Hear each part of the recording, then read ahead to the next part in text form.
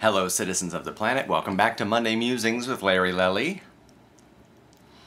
And this week's musing is about a gig that I played this past week at one of my favorite clubs to play. Actually, my favorite club to play here in New York City, 54 Below. And it was with the extremely talented cast of Matilda. They did a fundraiser for, gosh, I'm gonna forget. I'm forgetting the name of the book of the publishing company that they did the fundraiser for, but it's for a book publishing company that gives books to kids, you know, to encourage reading and that kind of stuff. It's a really good charity, and I'm sorry that I forgot what it was called.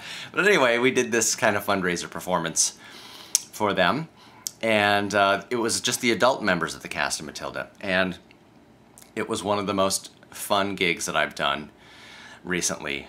We just had such a great time, and this cast is so ridiculously talented, and I just feel honored to have been there with them all, and to have been able to play some music that wasn't from the show. They all chose their own songs to do.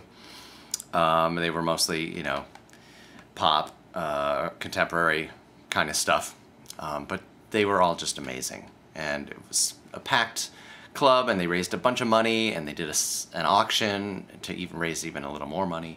That was hysterical.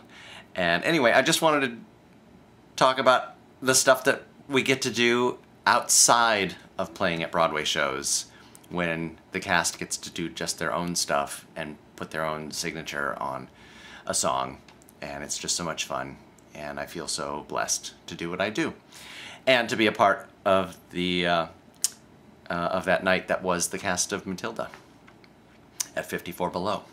Great time. Great cast. And if you haven't seen the show, Matilda, go and see the show, because it's an amazing show, and I feel really honored to be playing there from time to time. As you all know that I do. When I'm in between shows, I freelance around at the other shows on Broadway, and that's one of them that I play at, and I love it. It's a great orchestra, great cast, a great show. And they're killing it. 8 shows a week, so go and see it if you're coming through New York or if you live here. All right, that's my musing for this week. Thanks for tuning in. I'll see you next week.